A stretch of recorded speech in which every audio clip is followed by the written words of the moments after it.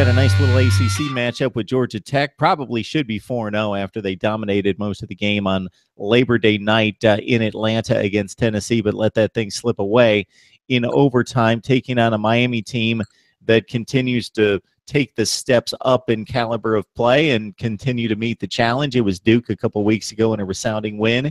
And then it was Malik Rozier in a game that he was tested as a leader, as a guy that needed to make plays and make throws in the clutch, and he got it done against Florida State with a last-minute victory, Brad. Yeah, you know, Mark Richt said this week that he was asked if the U is back yet, and he said the U won't be back until they have sustainable depth. Mark Walton is now pretty much lost for the season. He was Miami's leading rusher, really the guy who provided leadership on that offense, a bunch of young guys there.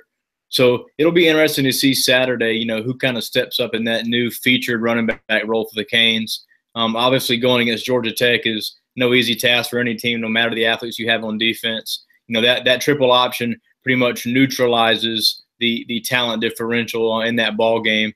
It's a reason Vegas has it as a 6.5-point game. So I think it'll be a very, very, very good football game. Certainly one Miami needs to win if they want to win the ACC and, you know, stay in that top 15 range. So Malik Rozier will have to bring his A game, you know, not turn it over.